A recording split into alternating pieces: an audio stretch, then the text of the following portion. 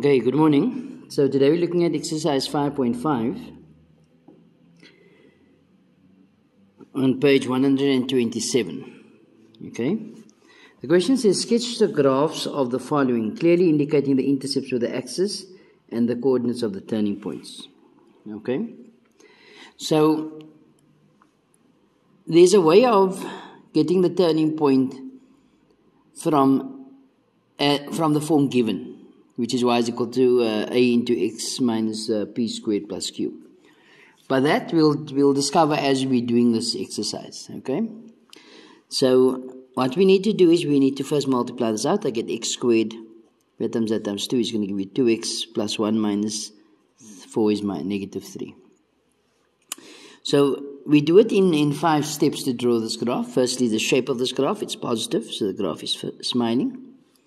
Secondly is our x-intercept. What do we do for x-intercept? We let y equal to 0. So we now say 0 is equal to x squared plus 2x minus 3.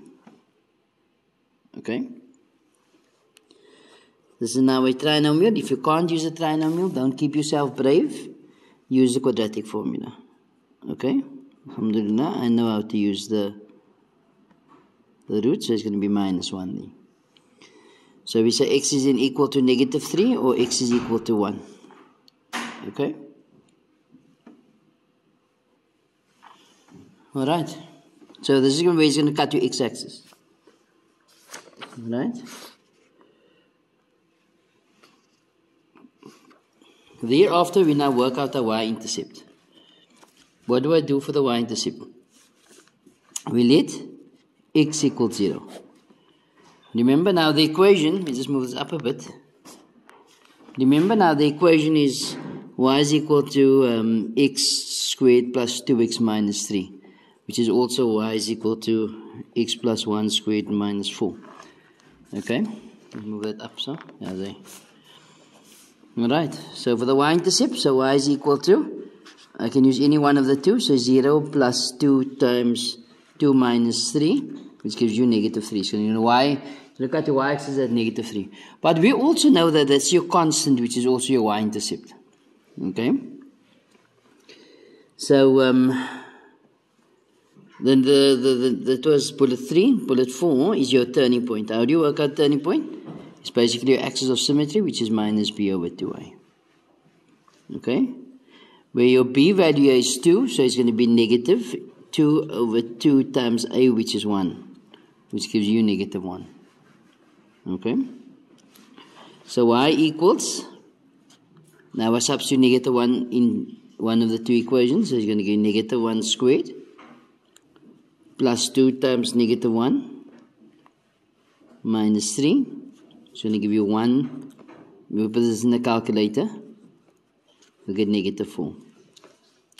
So the turning point is negative 1 and negative 4. So what do you see? What do you notice about this turning point here and this point here? It's negative, it's positive 1. Okay, you see here's negative, here's positive 1 and here's negative 1. Here's negative 4 and negative 4. Can you see that? Okay, this is smudged everything here because why it's a so the pen. Okay, but you see there's a relationship that actually exists between this. For every graph I'll highlight that, and towards the end of it you should be able to draw your turning point straight from here. Okay, if it's given in that form. Alright. I forgot to mention that in class yesterday because time ran out. So yeah, highlighting it to you now. Okay. So this is enough information to draw the graph. So the fifth bullet is to sketch. Okay. The fifth point is to sketch the graph. So that's your y-intercept, x-intercept. That's your origin there. So we say the graph is smiling. He's going to cut at negative 3 and has a y value of 1. Negative 3 and 1. You cut your y-intercept at negative 3. So it's about the same length as that there. So there's new negative 3. Your turning point has an axis of symmetry at negative 1. So that's negative 1. Normally we use a ruler, as you saw me use, right? And then negative 4. There's your negative 4. So that's negative 1 and negative 4. So what we do is from the turning point we draw. There we go. Okay, and 1 is there, and it's going to go through -3. Okay.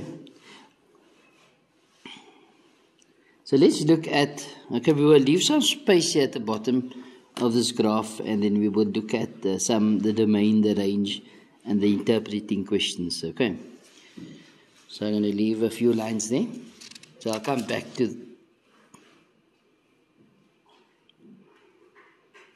I think I should answer it one time. Okay, so I'm going to list a few questions quickly, and then from those questions we're going to answer all these graphs with the following questions, okay? Okay, for every graph I'm going to do the following, okay? You're going to work out the domain.